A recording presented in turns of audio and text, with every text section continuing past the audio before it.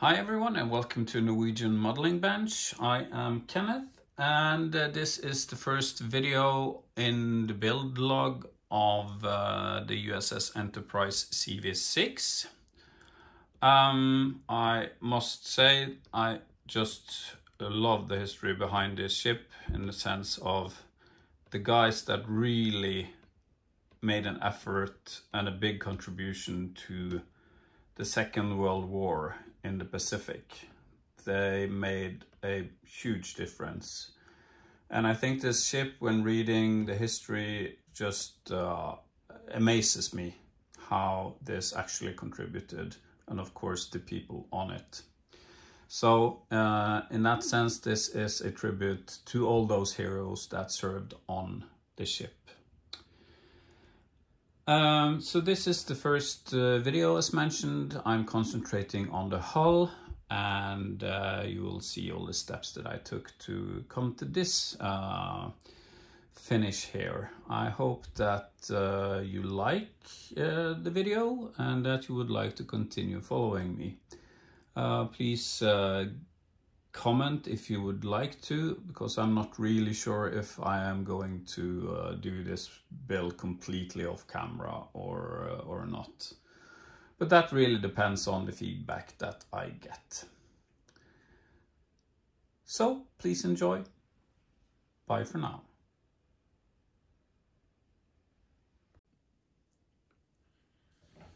Yes, so then it's time to look at the hull of the Enterprise. There are a couple of things that I want to do, but I will do the same thing that I did for the Admiral Graf Spee, so I will put it in a sea base. So I'm not too worried about anything below the waterline. But if we take a look at the hull itself, there are some things missing. The most notably is, of course, the total lack of any hull plating. So I'll come back a bit more on that part. Otherwise, I also have seen from the pictures that there really should be 2 rows of portholes. I won't go into that detail because I think that the main focus of this hull is going to be what's on top, the superstructure, the aircrafts, and so on. But this part really needs to be fixed. Of course, when you look at this from the side, it's not going to be a big problem, but these windows are more ellipses than circles. So what I'm thinking is I'm going to drill out all the portholes. I'm going to remove the eyebrows from the plastic kit and replace them with the KA provided portholes. Otherwise, of course, there are some minor mold lines. This might be just in the area that needs to be fixed up, but that's not a big problem, I think. Then, of course, we have the bow area, which isn't really according to the prototype, but then again, there is a lot of what should you call it, wrong things about this hull when looking at the prototype. So I think I will actually just let that be. That's going to be a massive job anyway.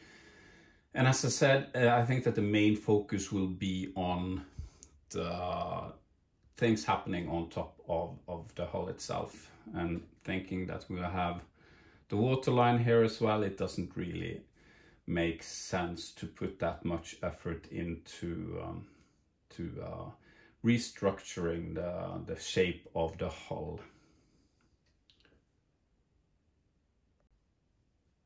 In terms of reference material, I have gotten 2 books. So this one from David Doyle.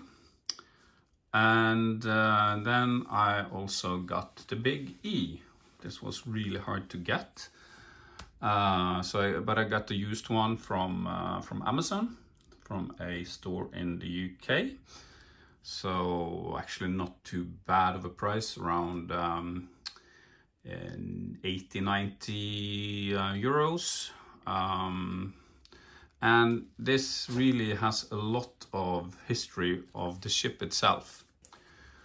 And when I were thinking of the hull and looking at photos of the hull, it made me think, how can I best represent the hull lines or the plating lines? And when I've seen on different at least 350 models, scale models, they are a bit exaggerated and they really don't represent how the plating was. So when I saw this photo, that really made a big difference, because here we can see that the platings are on top of each other, and on the 1/350 scale models, it looks like it's more like a riveted type of plating. I'm not sure what it's called. Same as on Titanic, where you have more like an overlapping and then a very visible ridge line, so to say. But from this picture, you can easily see that the platings are on top of each other. I guess these are welded, and the same you can see very easily on this picture over here, that there is a weld line. But these are not that type of a weld line, so I think that I will be scribing these. So from the bottom, you can see here there's a shadow, so the scribe line needs to be from bottom to top. And the same goes with this line, and this line on top. And here it's not that visible, and there are of course a couple of photos in this book as well that okay, so then I found a correct picture that I were trying to refer to. So from this picture we can see the lines going here and here, and the same here, but on these pictures it looks much more exaggerated than what I would like to do. So I'm thinking scribing a line of 0.1 to 1.5 millimeter. It's going to be perfectly fine. So that's what I'm going to do in terms of the hull plating. So then it's time to talk a bit about colors. So I've seen a lot of discussions going on and trying to figure out which color scheme was used on the USS Enterprise. So I'm going to go for a midway version, and according to at least some public records, it looked like it was measure 11. But as far as I have seen from other sources, it was actually measure 21. So that means going with 5N navy blue. So all vertical surfaces were in navy blue, and then deck blue on steel deck and wooden deck. Well, at least kind of a steel blue. When looking at the wooden deck, it's saying it should be similar. And then for the anti-fouling, I'm going for the Norfolk 65 anti-fouling red. So also in discussions with Jeff Hearn at scale colors. He had a lot of sources also saying that measure 21 was the correct scheme for the midway version. So yeah, let's move ahead and work on the hull, drilling out portholes, then adding the photo etch around the portholes. And I will also do the scribe, of course, and then I need to take a look at which degaussing cables I want to use. If I'm going to use the KA one or the Pontos one. Okay, moving on then with some work. Okay, so then it's time to start with drilling out the portholes. Of course, you can use a regular vise. I think that's what it's called at least. But for these long projects with a lot of drilling, I am definitely going for this electrical hand drill. This is made from Tamiya, which I can definitely recommend. It is actually a build project in itself, so that was kind of fun when receiving it. So then it's just getting on with the tedious work of drilling out the holes. Really nothing more to say about that one. Trying to center it and just drill on.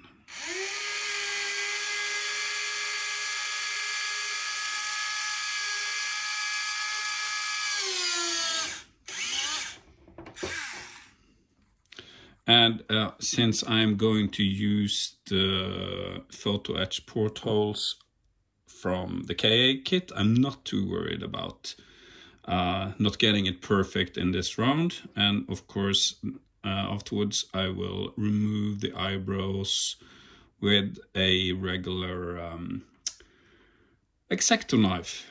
That was what I was trying to get at. And yeah, and the drill is a 2.0 millimeter drill.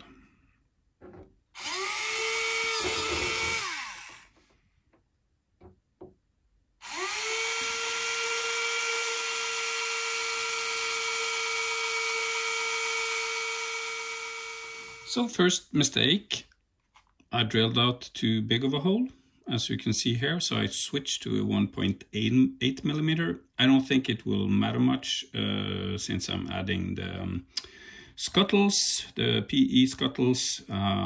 So I will check that afterwards. Otherwise I will need to, of course, fill the holes that I made and start all over again with those three. But yeah, moving on. Of course, I couldn't wait, so I needed to check this one immediately. So it will cover my mistake, and I will also test now with the oval or the ellipsis portholes in the bow area and see if I need to fill that in or if the PE will cover up the unwanted shape, so to say. But otherwise I think this looks much better than these attempts of eyebrows on the portholes. Yeah. Okay, as you can see, the PE matches the porthole very nicely. So actually I only need to drill out the hole in the lower part of the oval or the ellipsis, and the PE will cover the rest of it. So that was lucky. So then I'm moving along, going to drill out all the portholes and then starting sanding down the areas that require some sanding. Some hours later, I have then completed the drill out of all the portholes. I've also embossed or scribed the panel lines. I'm only going to scribe the horizontal lines, not vertical lines. I've seen pictures and those are not really visible in any of the ones that I have seen, at least. So what I did was using this special tape that you need to use for embossing. So it's a bit tougher than ordinary masking tape, which you can then use a scriber to follow the line, and then it's at least a bit easier than if you're going freehand. So I did that from below, as I said when looking at reference photos. So that's why you might see that it is a bevel, so to say, on the lower end or lower side of the panel. Yes, and on the aft I have also opened up the door at the end, and there is a photo etch part from Pontos, at least, going in here, showing at least a kind of an obstacle, so you can't go out. And also then we have the degaussing cables, which we need to look at afterwards. We have 3 different options there. And then, of course, also the nameplate that goes on the stern. So let's take a look at the degaussing cables. So here we have the degaussing options. First one is what we have supplied in the kit. So this is just a regular brass wire, and well, it is what it is. I guess it might do the job, but I think it will be very tricky to make it look good. So I am definitely not going for that one, but if you are, good luck. And then we have the KA provided degaussing cables on sheet A and on sheet Z from Pontos. And when I have looked at photos of the actual cables, I think that the Pontos ones are definitely closer to how they actually looked. You have the curves here, and the endpoints are definitely a lot better on the Pontos ones, I think, at least. When it comes to scale, I'm actually not sure, but KA might actually be more to scale than the Pontos ones. But since they're not really shaped as they were historically, these were cables. They weren't like fixed or anything with plates. These are definitely a lot more believable in that regard. So yes, I will go for the Pontos one in this case. So there are probably a gazillion ways of adding these. I think it's a good idea to just put some glue on the lower side, and then I can place it and position it, and then add some more thin glue afterwards when the scuttle is in place. So a bit on the lower side, then trying to positioning it.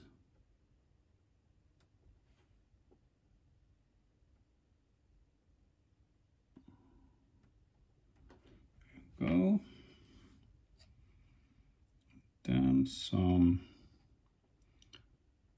thin glue on the toothpick, and then pressing it in place.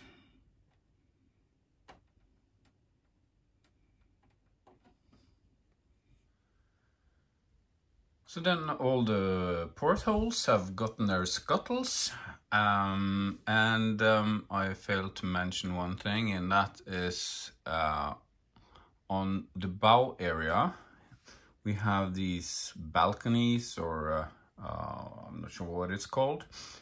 The Pontos instructions suggests removing these, but when I've looked at historical images, pictures, I can't see that they were removed at any point in time. The only thing that I saw was that the shape is not entirely correct, but I will leave it as is. Another thing is that I drilled out a hole in the aft, so I can, so just expanding on the one for the rudder here, so I can get some wiring and lighting, because I want lighting in the hangar. So then the next thing is to work on the degaussing cables. When attaching the degaussing cables, I am going to use some E6000, this one, and this is a flexible glue, so it gives you a bit more time to adjust the cables and position them properly. And then I will use some thin CA to properly attach them on the entire length. So that is important, so it doesn't pop off or you get gaps in different areas. So that is my next step. Then the degaussing cable is in place, and the same with the nameplate on the stern. So the next thing for me now to do is to prime it. I've already given it a wash in rubbing alcohol. So then it's priming and starting with navy blue after priming. I will also give the plating lines a bit of black before going forward with the navy blue, so to give it a bit of shading in those areas. Okay, so then I have painted the first color, so that is US Navy 5 and navy blue. I've used scale colors, as I mentioned before, and I've also done some modulation, so blending in a bit of white in different batches, so it won't get too flat. Of course, more of life in the color will come when I'm going to work on the weathering. So I think this is looking okay. So I will let the color cure for 24 hours before I am going to apply the black line in the on the waterline. So then it's going to be just a regular dull black, also from scale colors. So hopefully that will work out well. So let's see how this pans out. So then I've masked off the top of the waterline, so painting black below. At the aft or the stern, I have used a more flexible masking tape to get the curves correct. Otherwise, of course, this is Tamiya tape. I would never put any other tape on top of paint, but that's just my point of view at least. So then I'm going ahead and painting the black line. Then the black line has been added, and I am going to let this dry for a couple of hours before I will mask it off, and I will just mask it off with a masking tape with appropriate width, and then applying the anti-fouling. And of course, some might say, oh, you have been sloppy not doing the rudders or propellers and so on. But as I've said before, I'm going to put this in a C base, as I did with the Admiral Graf Spee. And then you won't see those details anyway. So why put a lot of effort into something you won't see? That's at least my point of view. Then the black line has been masked off. I've used a 6mm masking tape, so overlapping approximately 1 mil on the previous masking tape. So now applying the anti-fouling red.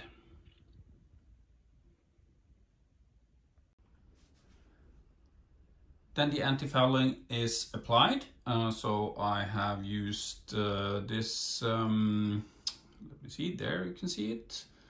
US Navy Norfolk 65 anti-fouling red from Scale Colors. Looks much lighter in the bottle, so keep that in mind if you're using these. They darken when they dry. Yeah, so I think that's it for the hull at this point in time. I am fairly happy with the colors. Well, they are historically correct, I don't doubt that. The only thing for me, at least, when you also see at the close-ups here, is I think it looks like kind of a kid toy when it comes to the blue color, but I guess it is what it is. It's what was part of the measure at that point in time. I also guess that this is a good camouflage when being at sea, which of course is the purpose, not for the ship to look good.